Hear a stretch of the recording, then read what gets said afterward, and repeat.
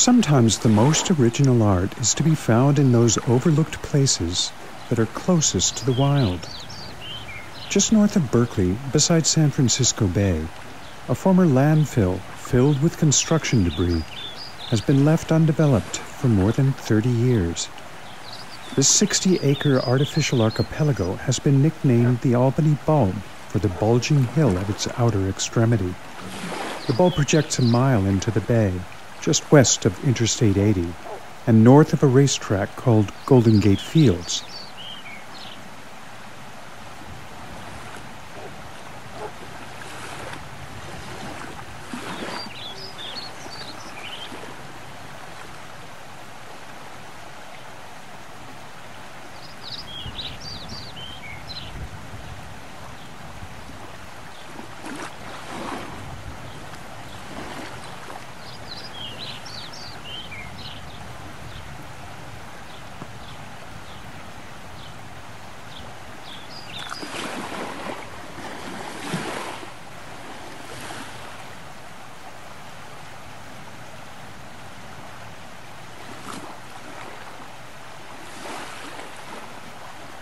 In a way, it's miraculous that in a region afflicted by the highest home prices in the nation, developers didn't swoop in here and build high-end housing towers for the overprivileged.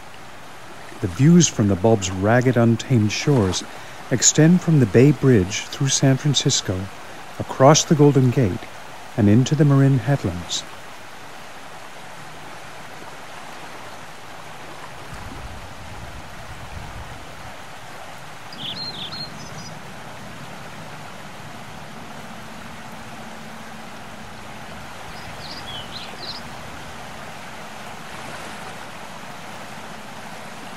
When the construction dump closed in 1983, homeless people from the neighborhood began gravitating to this no man's land.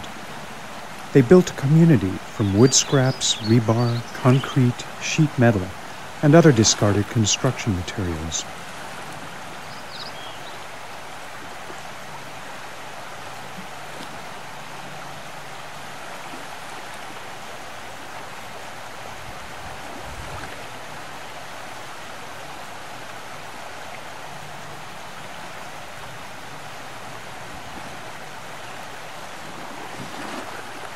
Free-spirited local artists were attracted to the wildness of nature reclaiming its rightful place among the ruins. They painted slabs of broken sidewalks with brilliantly colored graffiti and wrote streetwise aphorisms reflecting the hard-earned lessons of lives lived close to the bone.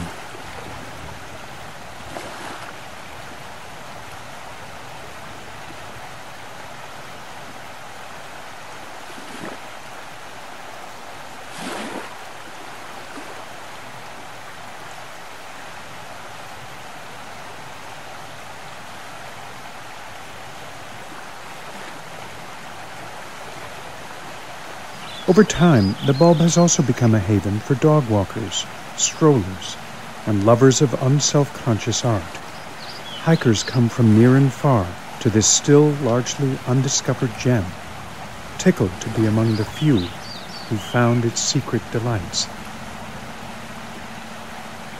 At the same time, though, others complained that the homeless population of the bulb made them feel uncomfortable walking there. Feeling pressure to respond, the City of Albany gradually uprooted residents from their patchwork shanties, but few of the bulb's homeless residents elected to live there. Now many live under nearby freeway overpasses. It's a heartbreaking sight and an awkward encounter for shoppers on their way to the increasingly trendy Gilman Street neighborhood.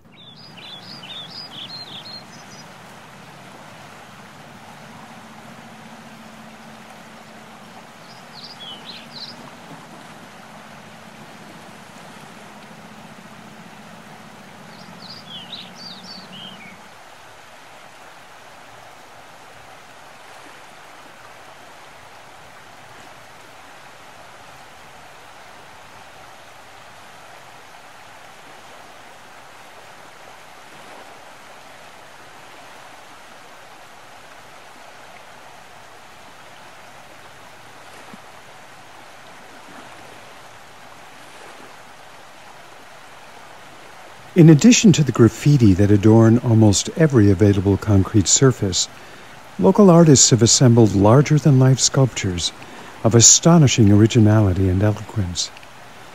They're set against stunning views of the San Francisco skyline and Marin headlands, and they evoke powerful sensations of exhilaration, triumph, and resilience. They're all the more potent for being made from the discarded refuse of a civilization sinking under the weight of its own waste.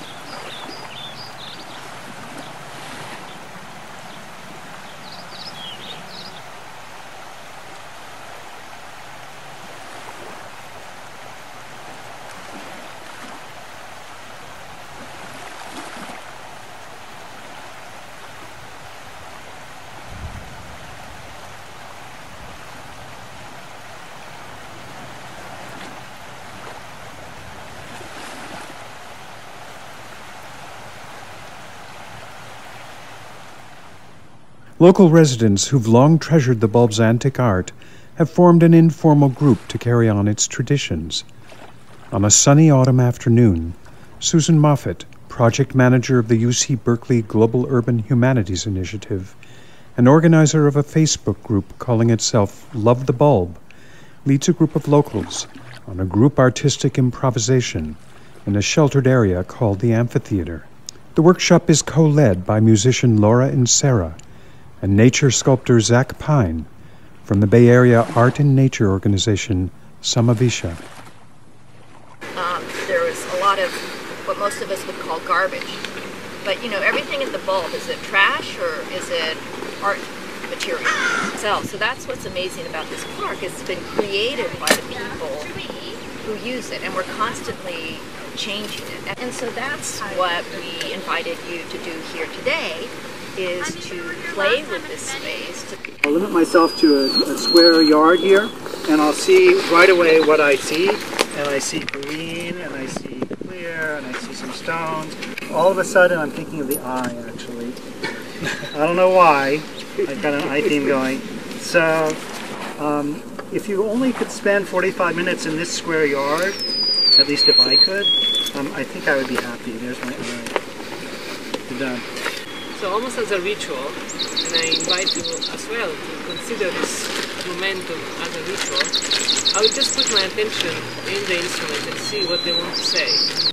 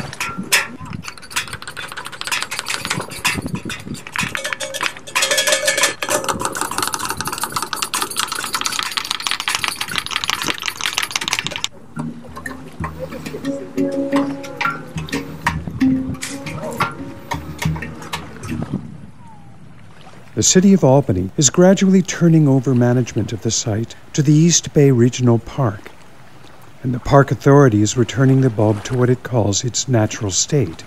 In truth, though, it's an altogether unnatural creation, a flowering of artistic genius rising phoenix-like out of a graveyard of pavement and rebar that nature has gradually been reclaiming. Many of the glorious graffiti whose eye-popping colors made a walk at the bulb such a dazzling experience are now gone, and the homeless encampments have been scrubbed from the underbrush. A broad walkway now skirts the bay on the south side, and dogs frolic and bark at the blustery wind, while kiteboarders catch the curling surf. There's a more tranquil feel to the place now. The ghosts of former residents no longer haul jugs of water and supplies in shopping carts and on overladen bicycles to and fro from their campsites. Something's been lost, and something gained in the transition.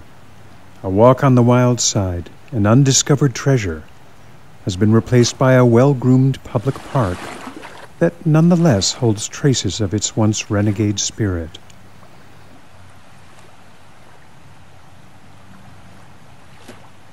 What makes the bulb unique is this fortuitous if unplanned partnership between wild nature and unconventional humans to create beauty from the detritus of our collective waste stream.